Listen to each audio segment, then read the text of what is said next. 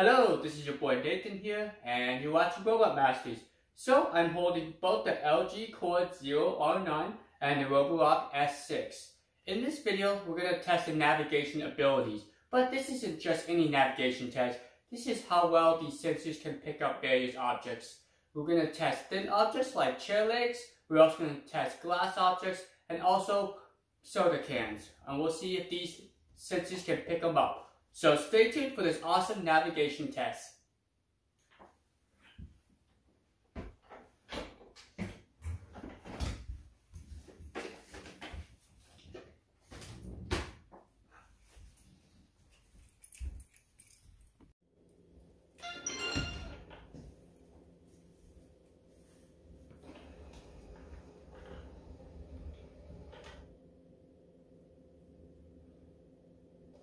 Find exact location.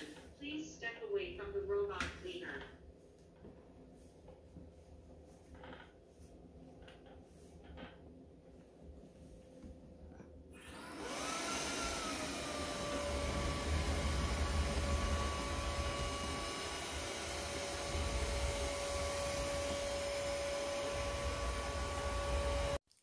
Okay, so the LG CordZero is up first. LG's been making several robot vacuums lately. They made the LG HomeBot, then they made the LG HomeBot Turbo, which was the latest lineup.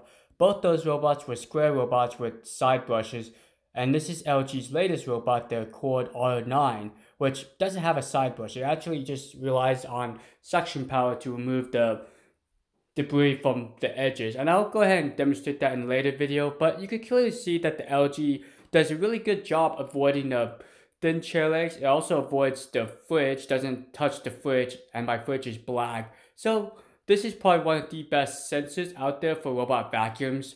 It can pick up literally everything in its path. It doesn't matter if it's clear, black, small, large, it picks up everything. So a lot of you have been asking a lot of great questions about the LG, and I've been trying to give you guys all the answers. Unfortunately, I don't know what the airflow is for this guy. I searched high and low on the internet, and there's not much information. I do know the battery life, which is 90 minutes on normal mode. Also, it has a 5300 milliamp hour battery. This is one of the few robots that allows you to access the camera's live video feed. Great for a security robot. And I'll be honest with you, I did buy this robot personally because I wanted to use it as a security robot. And if you don't know, I am a robot fanatic and I do buy and own all my robots. I don't have companies send them out, which would be nice though. If anyone's offering to send me a free robot, that'd be great. But here's where the LG could use some work. It did bump into the chair leg slightly, and it was going to finish up the obstacle course, but decided to do this loop around and go the other way. So LG can always fix the navigation algorithms. They did this with the Roomba S9 with iRobot. iRobot was able to really overhaul the S9 through softwares, and now my S9 can vacuum high profile carpet, can navigate efficiently and not run into things at full speed. So it looks like the LG's done and completed its course. Let's go ahead and check out the Roborock S6 and see how well it does.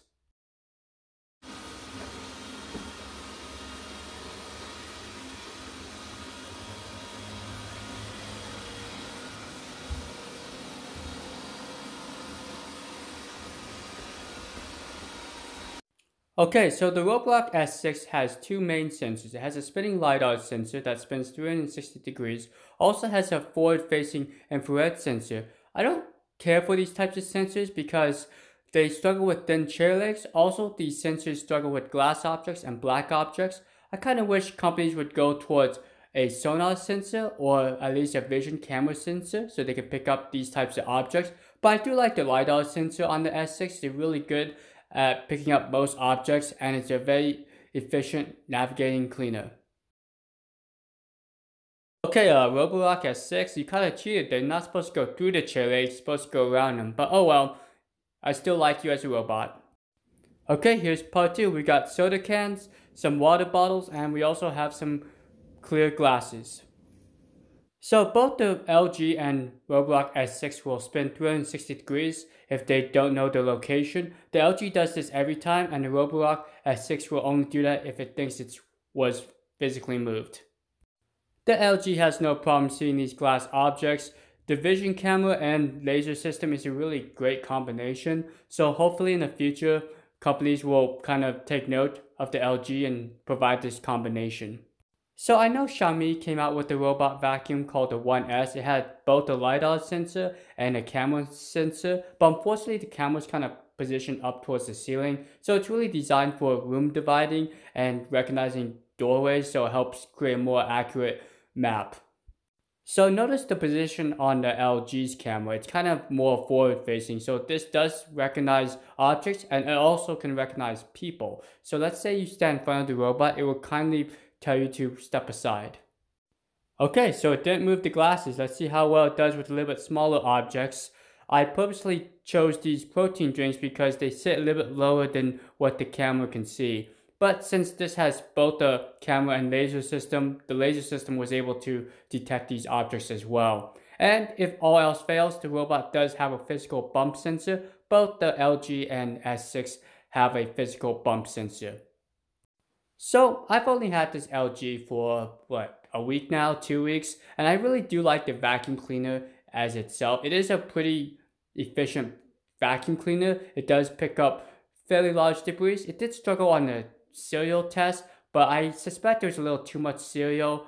But my next challenge is going to be a powder test. I'm going to test it both on hardwood floors and on carpeting and see how much powder the LG can pick up. I might have it compete with the Roomba S9. My S9 is the most powerful vacuum I own at 22 CFM. So what do you guys think? How is the LG doing? I think it did pretty good. Didn't touch any of the glass objects, didn't touch the water bottles, didn't touch any of the cans. It did a really nice job. Just it's a little bit slower than what the S6 can navigate on, but I think it's good enough to get the job done. So next up, we got the last challenge, the Roborock S6. We'll see how well it can navigate this obstacle course, especially with the glass objects.